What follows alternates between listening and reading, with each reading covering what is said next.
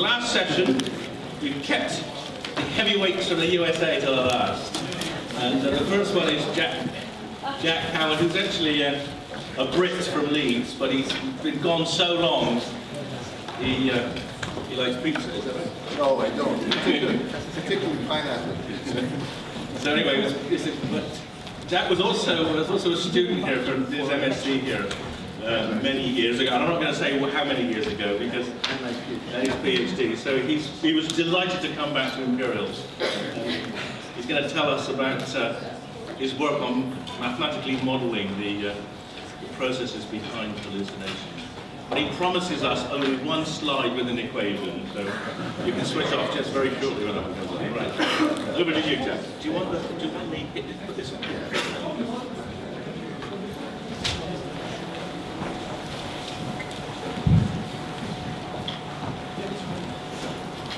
So I've entered what I call my anecdote age. So you allow me that. Only me, I gather. Forgive me if I spend a little time on the past. And I have always a perennial problem when it comes to lecturing to an audience of, who are not theoretical physicists, because I speak their language, and so they understand the conceptual structure of what I'm doing right from the start. For my own department of mathematics, it's mainly pure mathematicians, and I have difficulty communicating with them. But trying to lecture to an audience, I recently gave a colloquium on this topic to the psychiatry department at Chicago, and earlier to the neurology department. And it's a much more difficult problem for me communicating without using equations to describe essentially mathematical ideas.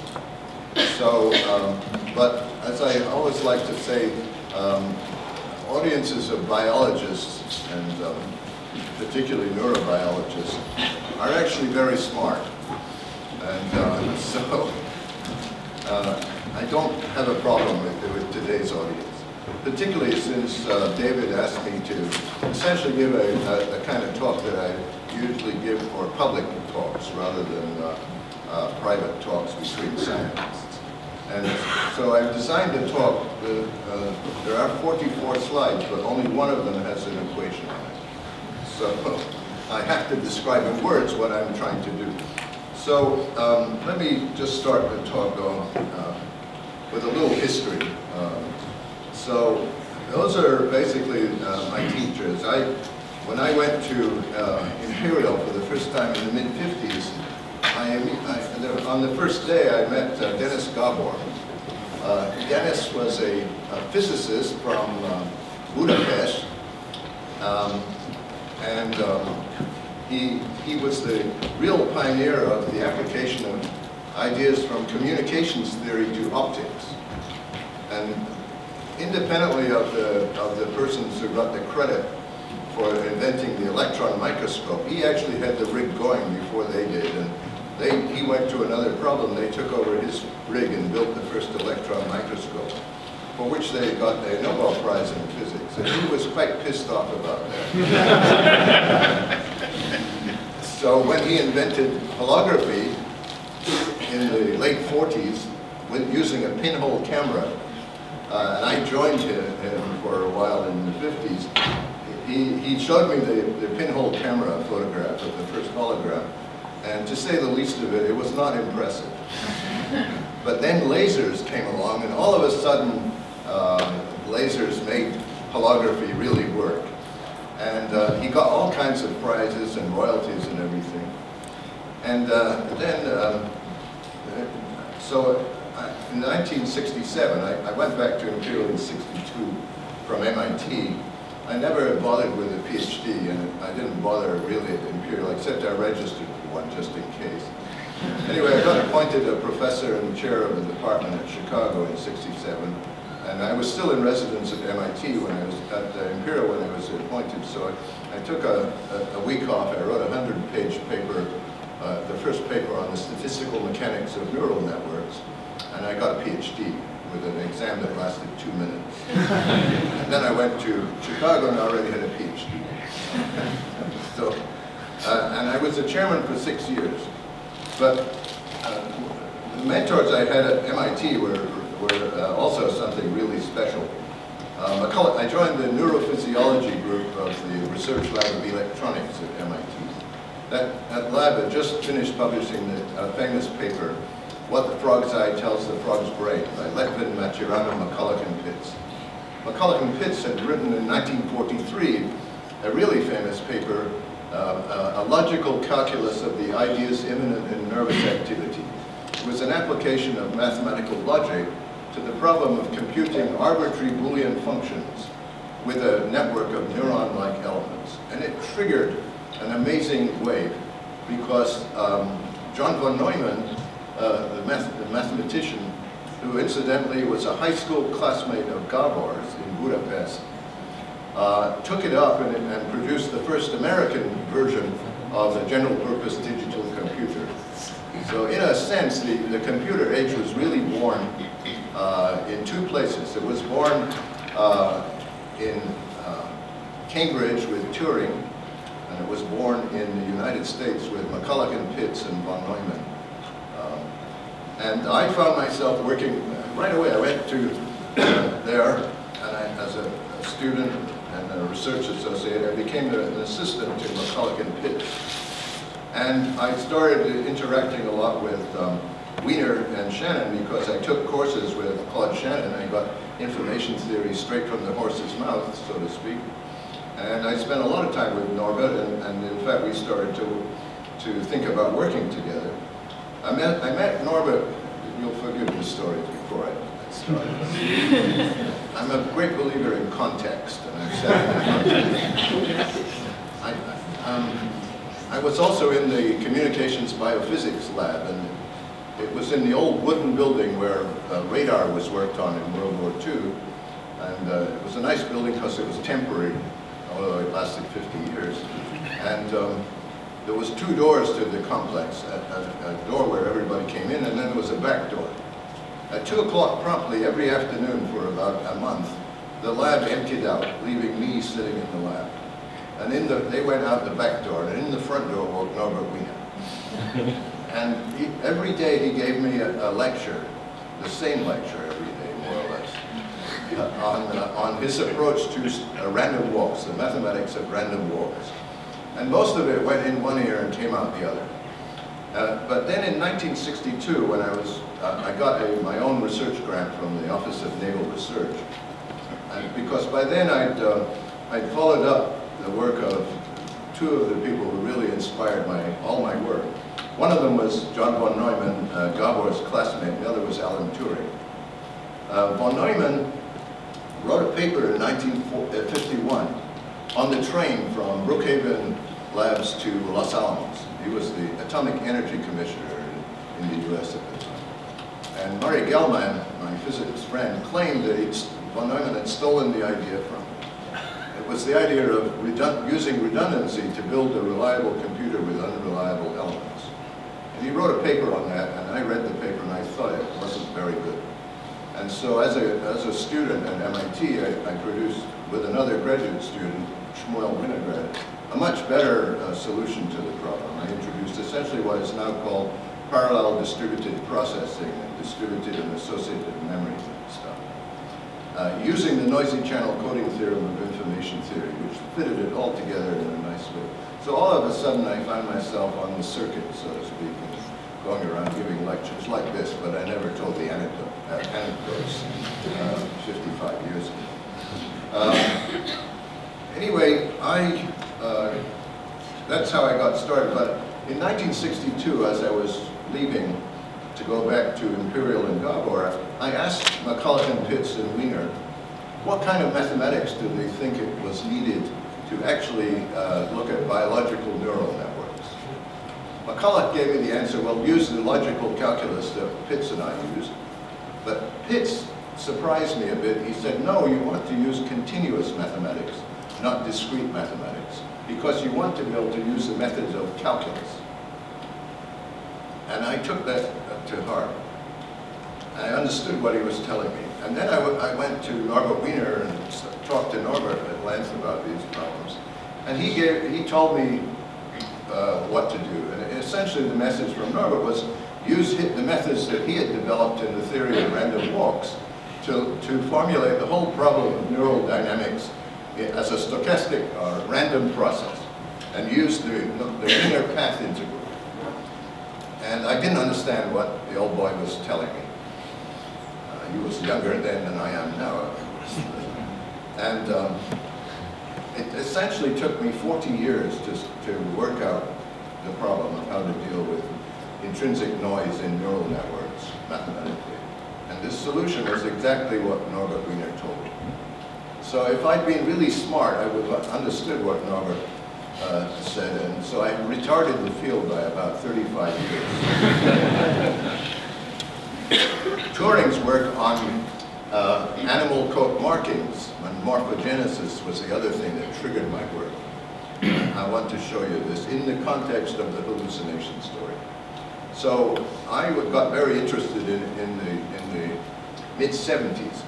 I went to a talk on pattern formation in southern Germany, organized by Hermann Haken, who wrote a book entitled Synergetics, which is another word for the book that Norbert Wiener originally wrote called Cybernetics, the theory of communication and control in humans and machines, which triggered a lot of my interest in this.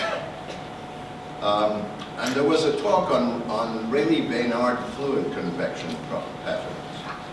When many of you fly, I'm sure a lot, and you will have noticed that if you look at cloud patterns, you find a lot of cloud patterns in the form of long stripe-like strips of clouds, and there's almost a periodicity to them. And sometimes you see blob patterns in the sky of clouds. Those are basically the result of convection. Hot air rises as it's heated up, goes to the top of the atmosphere, it cools, and it gets heavier, it falls back down, and then it goes back up again. And if you look down on the surface of these convection patterns, you see periodic patterns, approximately periodic stripe patterns and blob patterns. In 1954, Alan Turing, 52, he published a paper in Philtrans Rel-Soc-B entitled The Chemical Basis of Morphogenesis, in which he showed that if you had two chemical reactions, one an autocatalytic chemical reaction, the other an autoinhibitory chemical reaction, and the molecules were, one was a big molecule with a small diffusion constant, and the other a large molecule with a small diffusion constant, the other a small one with a big diffusion constant. You mix them up and they couple together, they would form blob patterns and stripe patterns under various conditions. And Garbo gave me the paper in '56, but I didn't have occasion to really use it until later, because what I did was I took Pitz's idea to heart that you should try calculus on neural networks. And I thought, well, there is an example where a network can be formulated in terms of differential equations, and that was the Lotka-Volterra equations of population dynamics, of predator-prey interactions in population dynamics. You have a population of prey fish, and they grow exponentially according to Malthusian growth in the model. And then there's a population of sharks, etc., predators, and they decline exponentially if they've got no food. But they eat the prey, so the number of sharks goes up, so the number of prey drops, so the number of sharks drops, so the number of prey goes up again. You get an oscillation. And I built a little model of a neuron. Instead of using the McCulloch-Pitts model, which is you reach a threshold and then you fire a spike and then you recover, then you reach a threshold by depolarization, you fire a spike and recover. So the threshold function is a step function, but a step function is discontinuous. And in the mid-1950s, Frank Rosenblatt at Cornell University introduced an artificial network he called a perceptron, and tried to train it to compute arbitrary patterns, because then it would have been like a Turing machine, a universal Turing machine that can compute anything, which is the foundation for the modern theory that underlies all the computing that we do now. it's always been interesting to me when von Neumann was asked how many computers did he think, digital computers did he think the United States would need in the future. He thought for a while and he said 6. Once at a cocktail party that he threw, a student asked him how much mathematics he knew. He thought for a while and he said, 26%.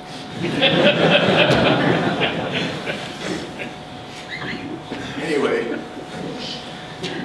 I wrote down neural equations, and they contained in them a model called the sigmoid firing rate model, which now turns out to be absolutely the key to solving the machine learning problem.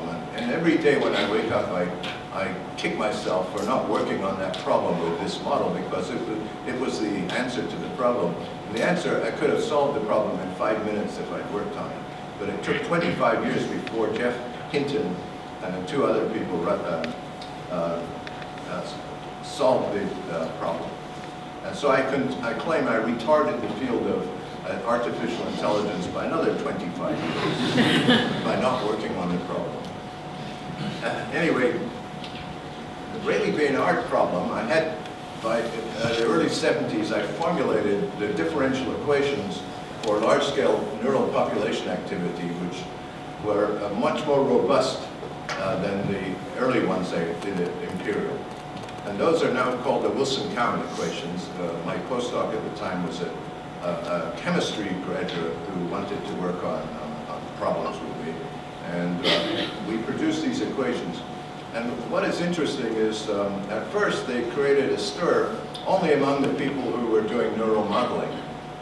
And then gradually there was an exponential decline in the citations. Hugh Wilson kept a record of his citations. I never bothered. And then about 15 years ago, the citations started to increase again exponentially. And they've been going up ever since. And I think what happened is that the neuroscience community discovered computers, laptops in particular, where you can calculate things with these equations. And it turns out it's a great model for handling a lot of data. It explains a lot of data, particularly data that has to do with what happens when you stimulate the nervous system with a strong stimulus. And yesterday I gave a technical talk about some of these things, and one of the things I discovered and pointed out was that when there is resting brain activity, there's a high degree of correlation between cells. And sometimes they synchronize, sometimes they don't, but they're highly correlated. As Matteo Carandini has characterized the resting brain state, he says, in the resting state of spontaneous activity, the neural networks in the cortex act like members of a symphony orchestra. They basically coordinate. Whereas when they're stimulated, Dario Ringach and Carandini and others have shown that these internal correlations disappear. And only the cells that are driven by the stimulus are correlated, and highly correlated to themselves and the stimulus, so that you never ever see the network at all when you stimulate with a strong stimulus. And that's why the receptive field paradigm that Barlow and Kuffler and Levick and well, actually it was Hartline and Ratliff much earlier, introduced, that Hubel and Wiesel used with such power to work out the structure of the visual cortex, at least the structure that doesn't involve lateral connections. And I spent decades arguing with Hubel about using contextual effects and lateral connectivity, and he refused to have anything to do with it. So he once said to me at coffee in a meeting, he said, you know, I really love your jokes, but all this mathematical stuff is for the birds. We don't have enough data to do math on the brain. And the only answer I could think of is, well, without a good theory, how do you know what kind of good experiments to do? And I'm a great believer in toy models. Models that are maybe caricatures of the real thing, but they give you ways of thinking about the problem and give you insights that you wouldn't get otherwise. And I want to show you can do that with this problem, because what I realized was that the mathematics underlying Rayleigh-Bénard fluid convection, I could use that in neural networks to actually begin to explain how spontaneous pattern formation in the brain takes place. And the example, at the same time I had that insight, Ronald Siegel published an interesting paper in the Scientific American on hallucinatory images. And, but he didn't have a real understanding of what was causing them. And I figured I knew how to do it right away, because then I was actually doing work in vision. And I had worked out a mathematical formula for the map, the topographic map from the retina to the primary visual cortex, my version of it. And I knew that these stripes and blobs, if they were made in the cortex, would produce exactly the kinds of patterns that people report seeing in imagery induced by psychedelic drugs, for example. Although there are many other ways for people to hallucinate. And here's a listing of some of these things. Is the work that with flickering light that originally Purkinje did in the 19th century. He was probably one of the first persons to scientifically look at hallucinatory images. What he did was to look at the sun. Now that's not a particularly good idea to look directly at the bright sun. So what he did was he held his hand over his eyes and he flickered his hand to protect it. And when he flickered slowly over his eyes, he saw two kinds of imagery.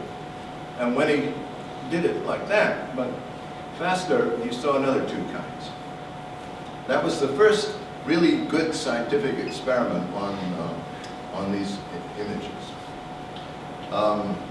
Anesthetics like ketamine also produce hallucinations on waking up. And used to be used in the United States for anesthesia for children who hallucinated a lot. And then there's the kind of hallucinations that one sees when falling asleep or waking up. Now, why should there be hallucinations when you're falling asleep and waking up? Well, the answer is that the waking state is essentially a stable state. The sleep state is essentially a stable state. Topologically, we know that if you go from one stable dynamical state to a different stable dynamical state, you have to pass through an instability to get from one to the other. So the waking or sleeping state is unstable. Many people have a little jerk, muscle jerks, a Jacksonian seizure. Other people see imagery. So epilepsy and seeing hallucinations are two sides of essentially the same phenomenon. There's an instability in the nervous system, and it's during that instability that the normal resting state of the brain becomes unstable to perturbations. And what does it do? It makes patterns, either in space or in time, or even spatial-temporal patterns, as in a migraine, fortification illusion seen in migraines. And then, of course, there's the near-death experience, which I'm convinced is a hallucinatory image, similar to the imagery that you see in sensory deprivation, or going into a dark cave, taking a flickering torch with you. And finally, there's psychotropic drugs, and then there's entoptic effects you get by pressing on your eyeballs, but you mustn't press too hard. But many people report seeing checkerboard patterns of various symmetries when they do that. Not everyone, I don't, for example. But the most interesting hallucinatory images of all, to me, have been the imagery of cave art and rock art. And they date back at least 77,000 years before the present era. The Blombos Cave, look at that pretty regular scratching patterns there. And here's a much more recent one, only 25,000 years old, from another rock formation in South Africa. All this material I got from a colleague of mine in South Africa, David Lewis Williams, who's an anthropologist who studied rock and cave art in Africa.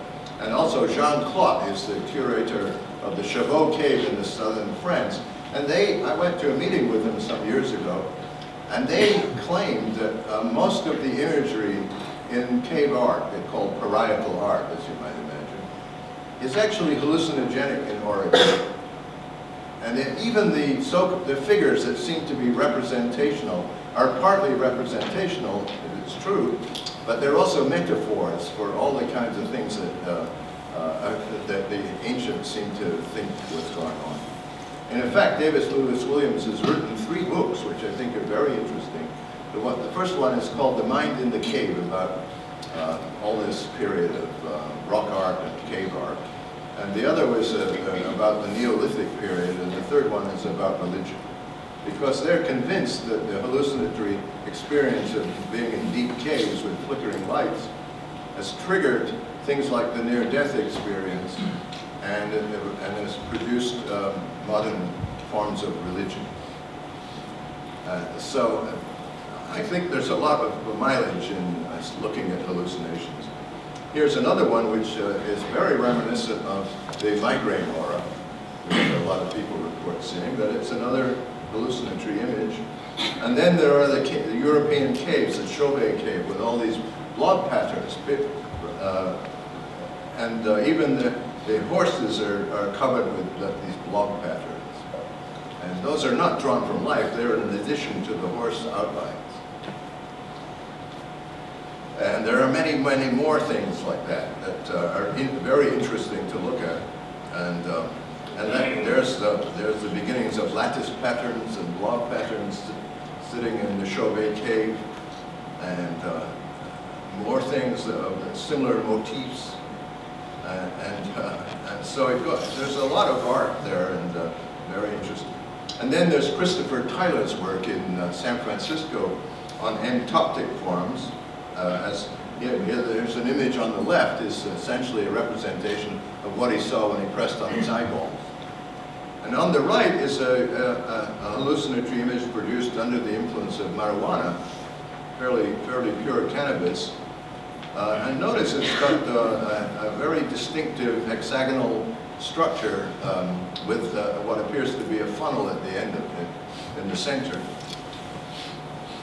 And then LSD produces the most vivid hallucinations. So there used to be a biophysicist called Gerald Oster who experimented in the 70s with LSD and painted what he saw. And then he had an exhibition of all his paintings in New York, and this was before I got interested in it, and I never got a chance to buy one of these paintings. Recently I was got a telephone call from an artist in New York who wanted me to be a subject in a room he and his colleagues had built. It was like being in, they said, at the inside of a ping pong ball, table tennis ball. Nothing at all except, but then they strobed the ball. And he said, many people hallucinate when they're in this ball. And I said, what fraction of them have seizures? He said, oh, about 10%. I said, there's no way I'm going near that thing. I was once in an office with a female colleague of mine at Boston University. It was very bright sunlight, and she had a very distinctive black and white striped dress on, which I kept looking at. And I started to get an aura. I had to stop looking at her. So anyway, here are the kinds of images that Siegel and Oster report people seeing. Oster was the subject, but Siegel was the psychiatrist who looked at all these things. And he wrote a very interesting book in 1977, an edited collection of articles on hallucination, which I read from cover to cover several times. And finally, there's a cobweb hallucinations, and that's a petroglyph from New Mexico, about 1,000 years ago. And finally, there's cocaine-induced imagery, according to Siegel, which is zigzag patterns. And then there's the fortification illusions of migraine, or migraine, and with a scotoma behind the advancing front.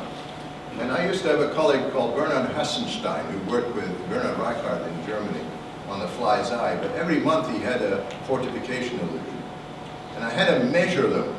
So what he did was he had, while he was sitting there with seeing the zigzag pattern, he had his assistant mark the leading edge on the blackboard, and so he had a record of the visual angle as a function of time. And when he plotted that, it was a curve like that. But I recalculated what it would look like in visual cortex coordinates by using the retinocortical magnification factor, which Hubel and Wiesel had worked out for visual cortex, and it turned into a straight line with a slope of 1.5 millimeters per minute, which is in fact about the right velocity of propagation of these migraine auras, of about 1.5 to 3 millimeters per minute. When Hugh Wilson and I first simulated the behavior of our equations in a line of neural equations, we got, if we disinhibited the system a little bit, we got propagating waves of activity, but they propagated with a velocity of about 10 centimeters per second in the model, which is much more like the propagation velocity of an epileptic seizure. So the migraine process is different from the normal instability that triggers an epileptic seizure. And finally, this is a summary from one of David Lewis Williams' publications of all the different entoptic forms and the rock art of southern Africa and the Paleolithic art of both rocks and cave paintings. And their claim is that there's a similarity between all these things, and so that hallucinatory images are the source of a lot of the cave art, which I think is a very, very interesting thought, that people have been hallucinating for something of the order of 50 to 100,000 years. So it's not a recent phenomenon of the 21st century phenomenon. Now, I read it, at the University of Chicago, there was a very well-known neurologist by the name of Heinrich Kleber, of the Kleber-Bucy syndrome. And he actually wrote a beautiful monograph, well, a couple of papers in the 1920s, which became a monograph called Mescal and Mechanisms of Hallucination. It was published by the University of Press and only recently went out of print. But there's lots of second-hand copies available around the University of Chicago campus in the second-hand bookstores there. And it's a beautiful little book, and in that book he classified the hallucinatory images that people report seeing into 4 classes, basically. And these are the classes: tunnels and funnels, spirals, lattices, honeycombs, checkerboards, and cobwebs. Hallucinatory images mostly fall into one of these classes. He called these things form constants. And so my problem, unfortunately, he probably developed in the early 70s what we now recognize as Alzheimer's disease. So by the time I got interested in this topic, which was in 1977, I couldn't talk to him about that problem, which was too bad, because I always like to get things straight from the horse's mouth, so to speak. Oh, let's go back. So the first thing to do to begin to develop a mathematical framework for understanding the origin of these patterns is to calculate the retinocortical map. And this is from Roger Tutel's work using 2-deoxyglucose, a radioactive tracer, to calculate what would happen if you produced a stimulus that affected the retina in the left pattern. What would its image look like in the cortex? And the tracer goes up the visual pathway to the cortex, and the right hand side is the image in the cat cortex after it's been, as they say, sacrificed and stained and so on. And you can see there's the topological features of the map are essentially preserved, but the geometry is distorted. And my calculations of that map as the first approximation are closely related to the work of Eric Schwartz, now at NYU, or now at BU, but then at NYU, who did a calculation there. If you forget about the foveal region, the map is very simple. Assuming that the cortex is a plane, a flat sheet. If you take the whole of the neocortex and spread it out, flatten it out, it essentially occupies it's a 1 meter by 1 meter square sheet with a thickness of 3 millimeters. It's effectively a two-dimensional surface. And the retina is another surface, but with it's like the surface of half a tennis ball. And there's a map, a topographic map, that means preserving neighborhood relationships in the visual field become neighboring stimulations in the cortex. This map has the property that, apart from the fovea, the x-coordinate of the cortex, assuming it's a plane, it's got ordinary Euclidean coordinates, x and y, but the x-coordinate is the logarithm of the radial coordinate in the retina, and the y-coordinate is equal to the angular coordinate in the retina. And that, in mathematical circles, is called the complex logarithm. And that describes very, very well the retinocortical map to a first approximation. It's easy to modify it so that there's no singularity at the origin. And if you take the imagery that I showed you, particularly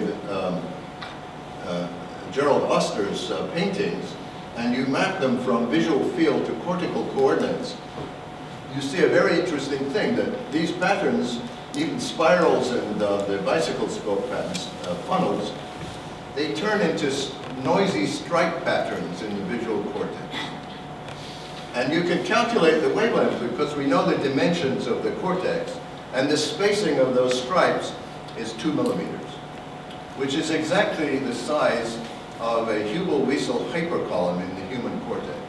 And I got that number from David Hubel, so it seems very striking. It's telling us that the images are directly connected with the architecture of the visual cortex. Now that immediately suggested to me a parallel between this stuff and the work of Turing on the mathematical theory for the generation of animal coat markings like stripes and spot patterns. So I had a very, very bright graduate student working with me at the time, George Bard Hermantraut. And Bard immediately, I got back from Germany with this idea, I told it to Bard, and he instantly saw what to do. Because I'd spent a year in Germany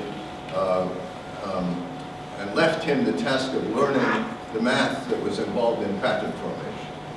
And not only did he learn it, he taught all the other students too. So this is the only slide with equations. So he did the Turing model simply couples two chemical reactions by diffusion, and it's called a pair of reaction-diffusion equations. And the model I introduced with Bard Hermantraut was based on our model, the Wilson-Cowan equation. And instead of diffusion, we have long-range axonal connections, or actually short or long-range axonal connections across synapses. But there's an exact mathematical parallel between our equations and the Turing equations. And now it comes a very important idea. It's a math idea, and it's not so hard to explain it in words, but it is there's some real math in here. These equations have the property that the solutions don't change if you do something simple. You shift the coordinate from one place to another. That's called a translation. If you rotate the system, they don't change. And if you flip them about an axis, reflection, they don't change either. That set of things tells you that the system is invariant to all those motions. That's the group of rigid body motions in the plane, called the Euclidean group in the plane. That's E2, it's labeled by mathematicians. Both these equations and the Rayleigh-Bénard equations have that same symmetry associated with them. So the key idea in beginning to understand these patterns boils down to a bit of group theory. All systems which have the same symmetry will make the same patterns. And I'll elaborate more. So here, for example, is two of the activity patterns that can be made by the model I introduced with Bard-Ehrmantraut. One is stripes, and the other is blobs. And it's very simple. The non-linear properties of the network, if they vary slightly, they'll make either stripes or blobs. But if you map that back into visual field coordinates, this is what they look like. Those are the two of the four form constants that Cleaver described. The problem is, what about the other two, where there are thin lines, not these bars, which are a millimeter wide in the cortex? So our model then could not account for the honeycomb hallucination where the lines are thin. And it's because we didn't take account of the major feature of Hubel and Wiesel's work, for which they shared the Nobel Prize in Physiology and Medicine with Roger Sperry. If you move a bar across the receptive field of a visual cortex neuron, you will find that a tuning curve for orientation preference. And interestingly, the tuning curve is basically half a cycle of a sine wave.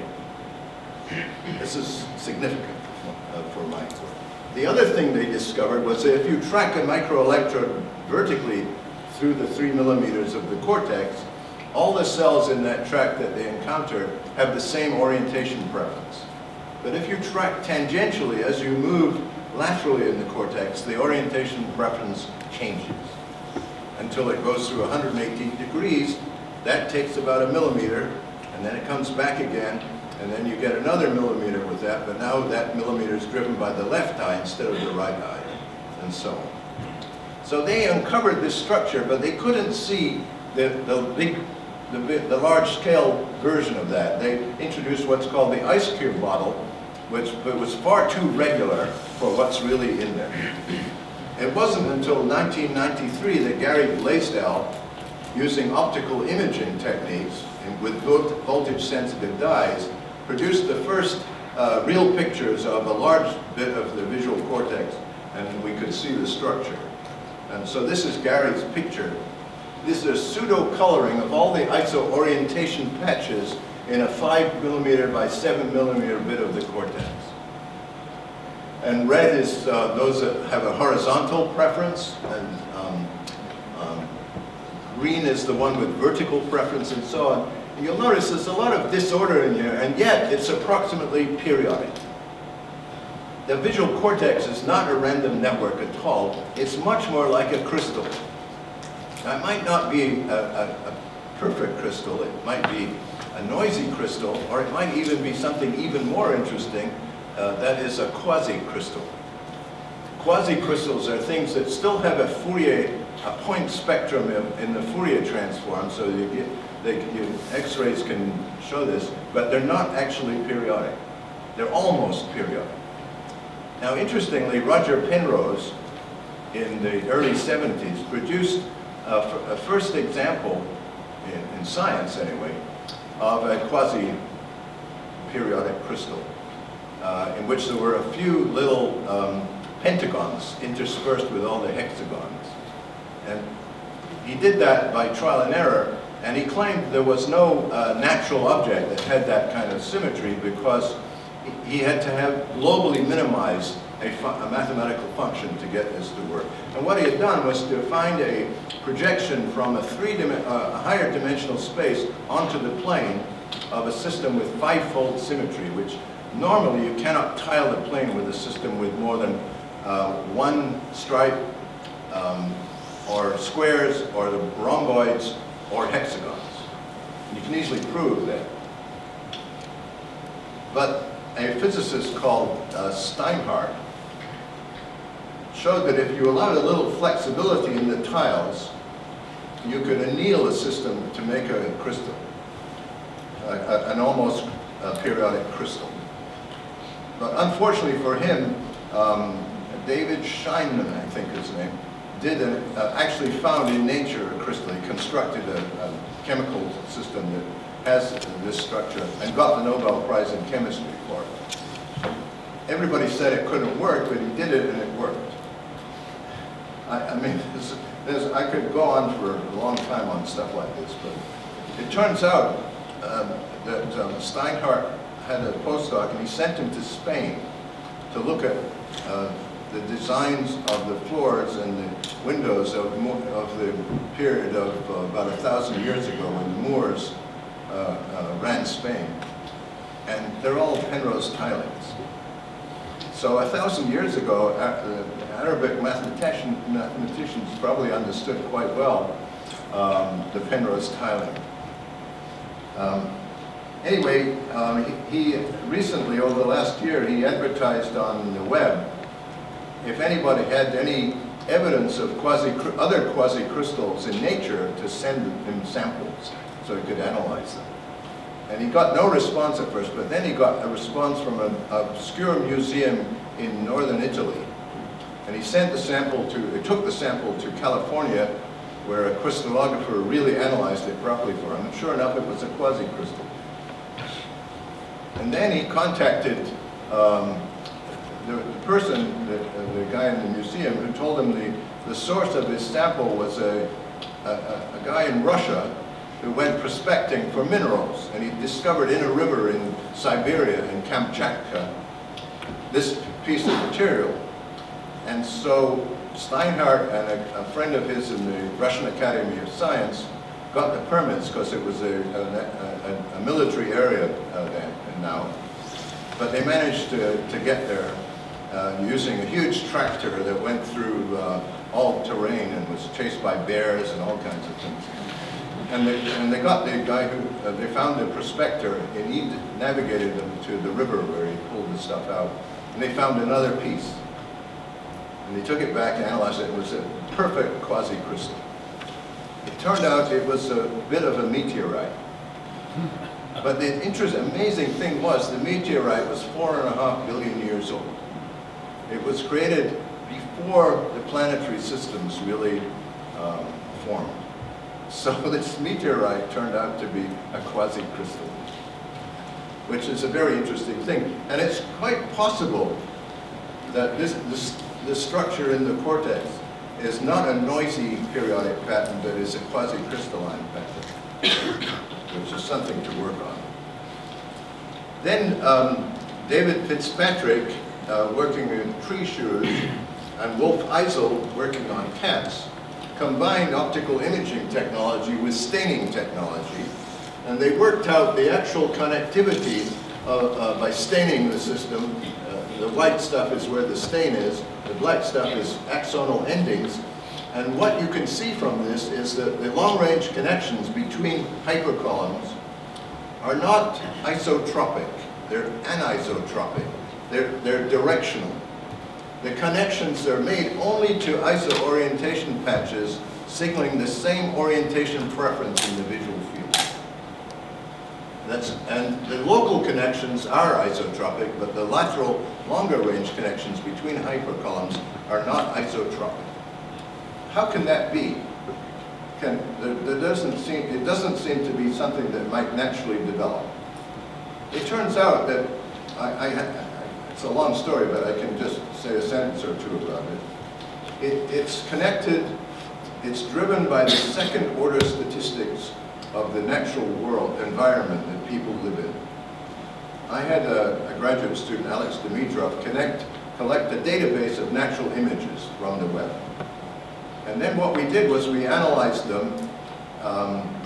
We calculated the covariance between 2 pixels in each image and the orientation of the contour at that point. So we're at a 4-point correlation function, 2 points and 2 angles. We got a big matrix with that, and then we diagonalized the matrix, which is in line with Horace Barlow's idea that you should get grandmother cells in the cortex that can detect things. And then we calculated, using linear circuit theory, what would be the circuit that actually produces this effect. It turns out it's this circuit. So this circuit is connected to the second-order statistics of the natural world environment. And that means it must have developed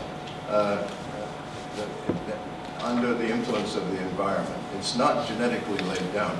You'd expect to find different long-range architecture in different cortices, because they live in different sensory worlds. They get different kinds of stimuli with different kinds of properties. And so you can do all kinds of things with data. And so I recognize that, I don't know how much time I've got, but I'm going to keep going. I recognize that mathematically, here's the actual connection pattern. Inside a hypercolumn is a patch that likes green, the green patch that likes an orientation of 45 degrees. It's connected along that direction in the cortex to another patch signaling the same orientation. So the long-range rule is like connects to like. But short range, that's inside one of these boxes, or rectangles, all this, it's a winner-take-all architecture. It's randomly connected in an isotropic fashion, and when you have an orientation preference that triggers the green blob, it tries to inhibit all the other blobs. So you get a unique solution to the angle. That patch, that hypercolumn, corresponds to the minimal visual acuity you have at each point in the visual field. So that's giving you the solution to the immediate early vision problem of what's the orientation, and then it's telling you about longer lines in the visual field that correspond to different positions in the visual field. And that's basically the argument. But mathematically, this means there's a symmetry in here.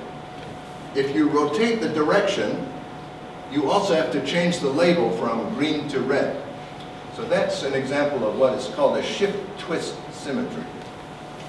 And there's only one example that exists in nature of this, and that's the properties of a nematic liquid crystal.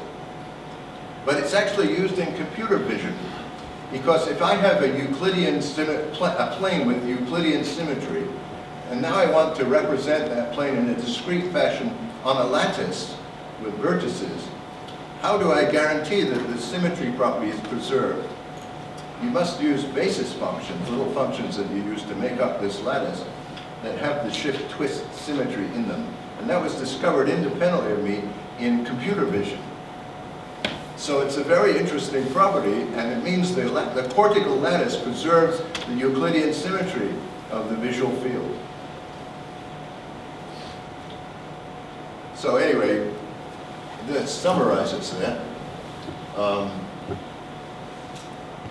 And so, under this new action for the group of rigid body motions in the plane, where the rotation includes a phase shift, you can represent things in the visual field that have to do with orientation and direction and stuff like that. And you use a little bit of group theory. So then, in group theory, a group can be has subgroups, and the subgroups all have less symmetry than the group. So the group of translations is one subgroup, just shift. The group of rotations is another, and the group of permutations or reflections is another subgroup. So every Euclidean group has a number of different subgroups. And the ones that leave only one planform unchanged are called axial subgroups. So if I have the symmetry group of the cortex, I can calculate with this machinery precisely what kinds of patterns it can make. There'll be patterns corresponding to the axial subgroups of the symmetry group. And one of my collaborators on this paper is Martin Golubitsky, the world's expert in applying symmetry groups to dynamical problems. And his close collaborator is Ian Stewart at the University of Warwick, and Jim Schaefer in Wisconsin. And their little lemma says, if a dynamical system with a homogeneous state, no pattern, which has a symmetry, a given symmetry, goes unstable, the new patterns that emerge must be the ones corresponding to this axial subgroups of the symmetry group, which tells you exactly what's going on. Now, what is interesting about this is the Turing mechanism makes patterns, they're the axial subgroups of the Euclidean group. The neural problem makes patterns, they're the same. But what's really interesting to me is the Higgs mechanism for producing particles with mass. It uses the same mechanism as does the mechanism for the creation of the galaxies after the Big Bang. This is all spontaneous pattern formation. The Higgs mechanism uses as a potential function the so-called Mexican hat potential. But what is that? It's like a sombrero. Short-range excitation, long-range repulsion. That's the mechanism built into the Higgs. Now, why does it work? When we tuned our mechanism, we got pattern formation with a given spatial frequency, 2 millimeter wavelength. But in physics, energy, spatial frequency, or temporal frequency even, and mass are all the same in particle physics or condensed matter physics. So the Higgs mechanism is the same machinery, but the end product is not a spatial frequency, it's a mass. And similarly, the Big Bang development from a homogeneous nothing into patterns of galaxies and things like that, that's another example of what physicists call spontaneous symmetry breaking. And it's the secret of how to understand all pattern formation in brain dynamics.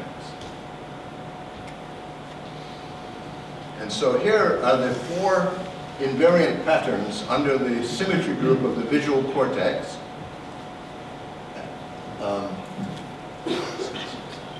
And here is the visual field representation of these 4 patterns.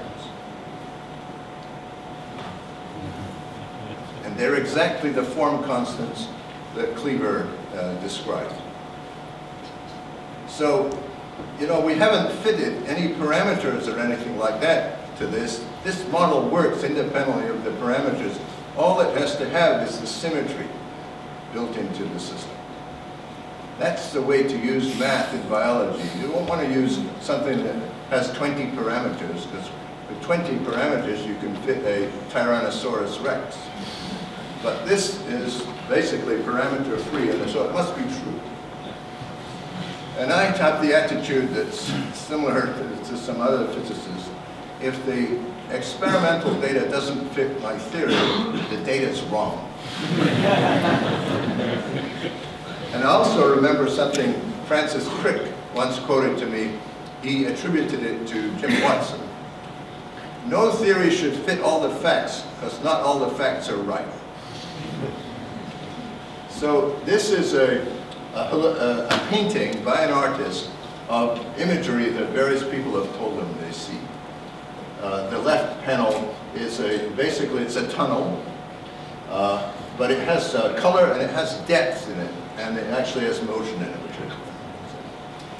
And I'm going to conclude shortly.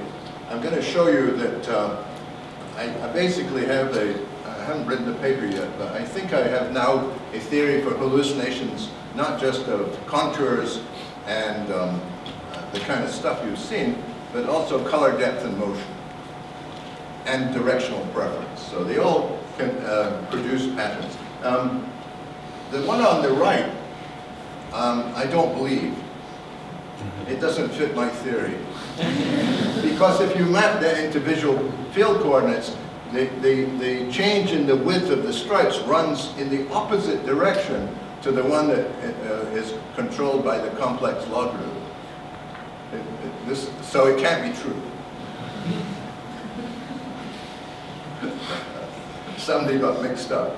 So here's a little cartoon from the paper by Klotz and Lewis Williams on hallucinations. I've been talking all the time about stage 1 hallucinations, which occur in primary visual cortex, basically. Even though some of the processing is obviously going on higher up, but it's coming back to visual cortex. Because the visual cortex is the place where the images are put together and has a topological correspondence to the visual field. So stage 1 is the Cleaver form constant. Stage 2 is the embellishment of those things with visual memories that have been learned about other things. And stage 3 is the beginnings of much more contextual things that go on. And I don't work, so far anyway, anywhere near these cognitive and conceptual things because I can't find a mathematical handle yet for any of that stuff. And if I could, I would work on it, but I can't at the moment see how to turn into proper mathematics any of these things that go on in I always say the simplest science is pure math. The next simplest is applied math. The next simplest is theoretical physics, then experimental physics, then theoretical chemistry, then experimental chemistry, then theoretical biology, then real biology. And neurology is way, way up the level of complexity. But we can do some things with math.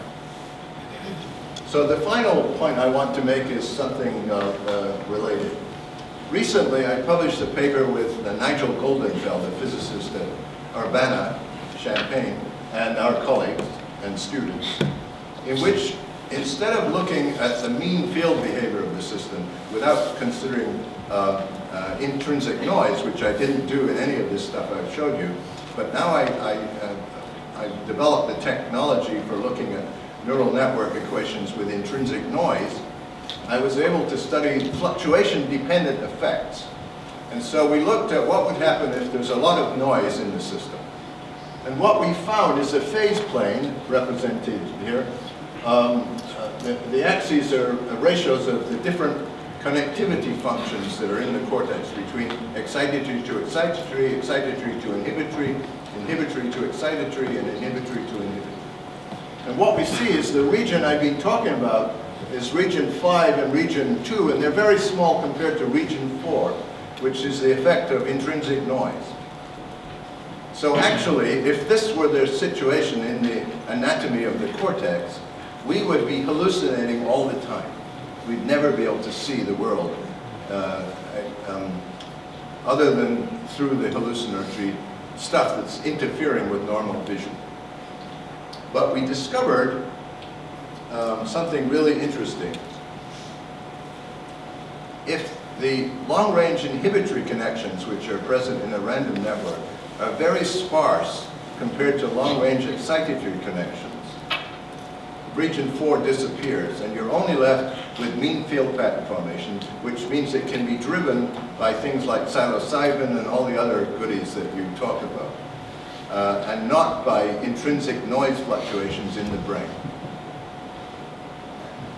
And so when I looked at the actual anatomy, and there's been some work on what fraction of the boutons ending on a pyramidal cortical neuron are excitatory and what fraction are inhibitory, and in particular what fraction end on stellate cells that are inhibitory, the answer is that the long-range connectivity of the brain has evolved so that those connections are very, very sparse compared to the long-range excitatory connections. And that's what Janos Santagathai used always to tell me. He said all the long-range connections are excitatory.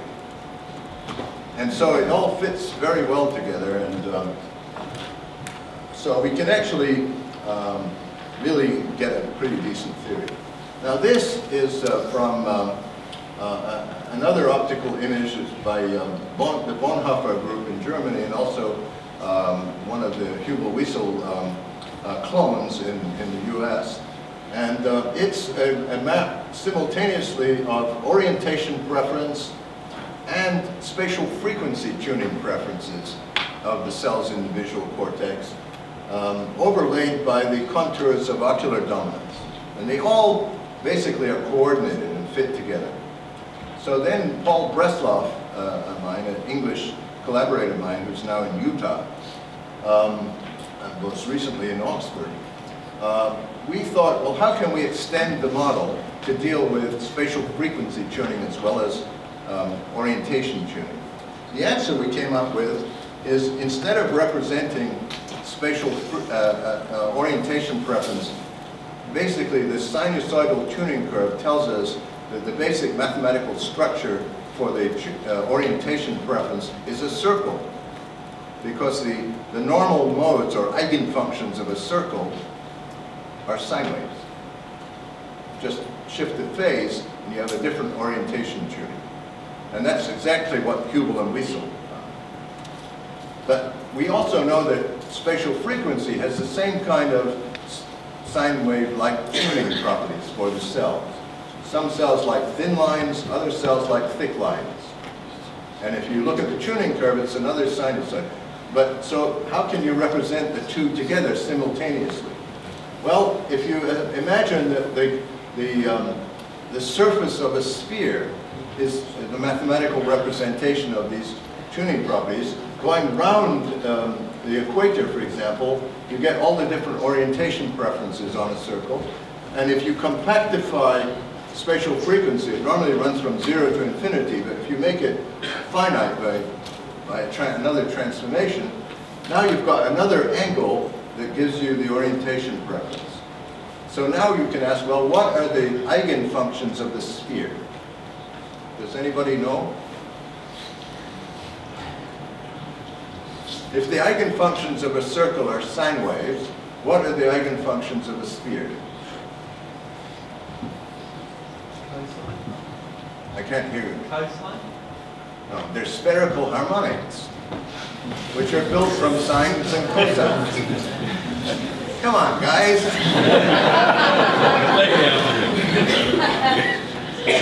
So, yeah, I'm going to take 5 minutes and I'm going to... Promise? Yes, I promise. This is the second last slide. I learned from Manfred Eigen the following about giving a lecture. You first tell the audience something that they understand. Then you tell the audience something new something old they understand. Then you tell them something new that they understand. And then you tell them something new that they don't understand. And then they think you're really smart. On no account, tell them something new first that they don't understand. So anyway, you can work out a theory that exactly the same as before, what the subgroups of the symmetry group of the sphere.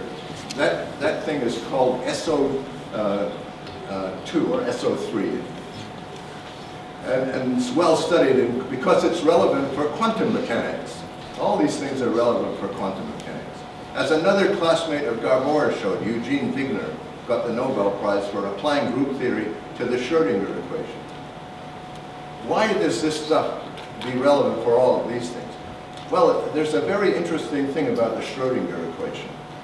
The Schrödinger equation describes quantum mechanics. The independent variable of the Schrödinger equation is a complex number.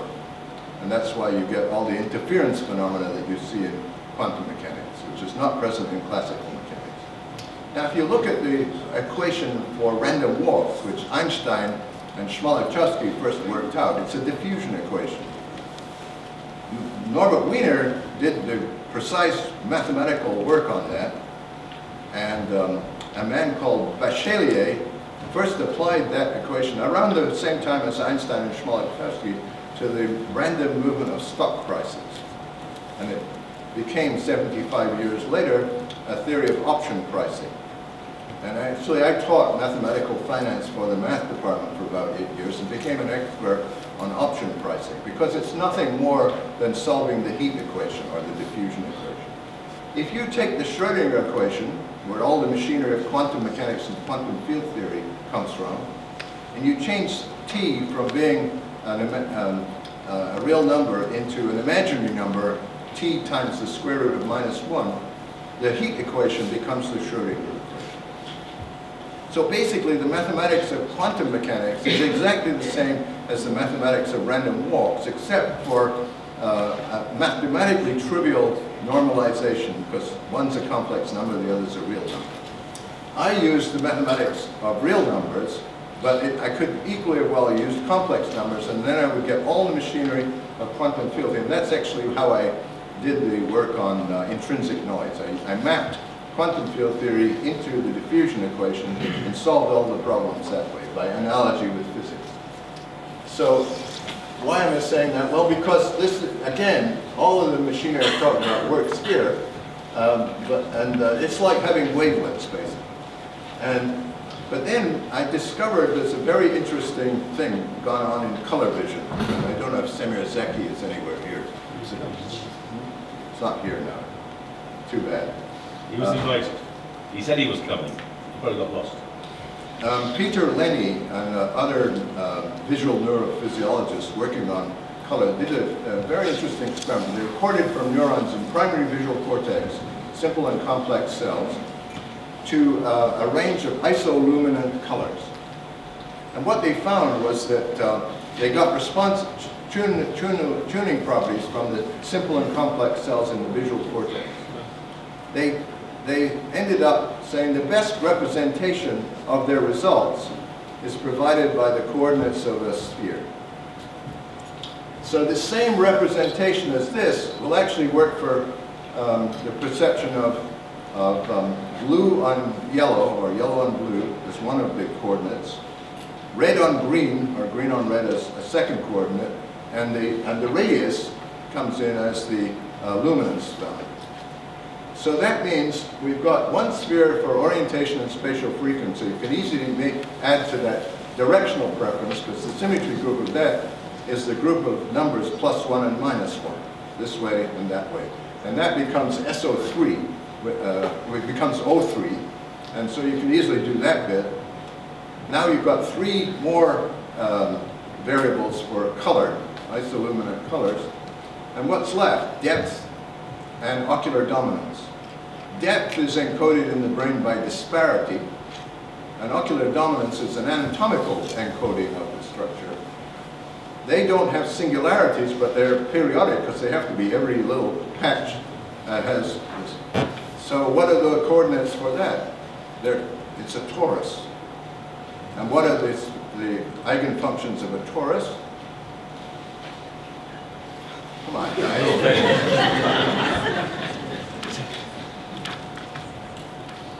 Toroidal harmonics. But they're built from sines and cosines. So now if I take the product of 2 spheres and a torus, I get the tuning curve for all the 7 early vision features that exist in the visual brain. They're all sitting on top of the Euclidean symmetry of the flattened cortex.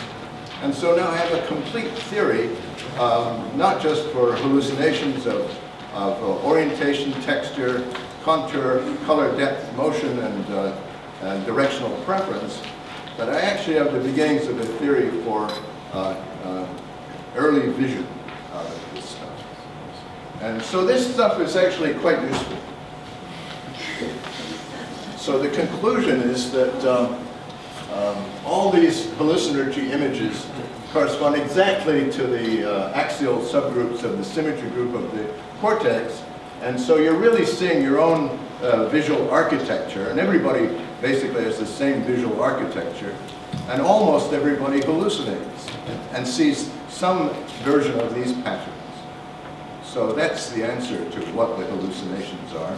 And for those of you who are interested, these are some of the publications on the list, and I will be happy to send a PDF of this talk to anybody who emails me and asks for one.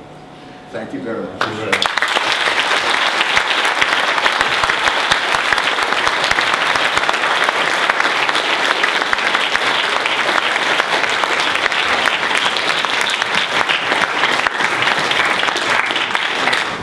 Thank you, Jack. Excuse the pun, but that was a torus de force. We have time for a few questions. Yes, down the front here and across there. When people take the drugs 2CI and 2CB, they often report kind of hallucination, I think it's called a halo, where you sort of see objects with a sort of background fuzziness. It seems to make them stand out from the background, sometimes coloured. I wonder whether the similar kind of theorizations would explain that. Well, in principle, yeah, but I haven't really gotten to that level yet. I mean, if you read Cleaver's book, there's all these things like seeing multiple images of objects and change of scale and vividness of the colors and all kinds of other effects that are not at the moment covered in this thing. My problem with all these things is there are an infinite number of details that are there. You can't expect to design a simple mathematical theory that will cover all the details. These are toy models of what's going on. They give you insight because you can use simple aspects of mathematics like the group theory, and there's an underlying nonlinear dynamics in there too, but I've covered up the details of the math. Yeah, thanks. Yeah, okay. Next question. Professor Cowan, I think you must be an absolute genius. My mind is spinning. You have to remember, I've been working in this area for 55 years. It's not... I want to know the secret of his memory, because I can't remember this. My question actually, in relation to the neural network modelling, Yes. that you showed some of that, and also some pictures relating to stripes on cats and spots on animals, and it made me and the patterns that you showed. Some of those patterns actually reminded me of the Mandelbrot set, Well, which as well is echoed in nature. yeah. And I just wondered if there was any connection there that you thought was important. No. At last.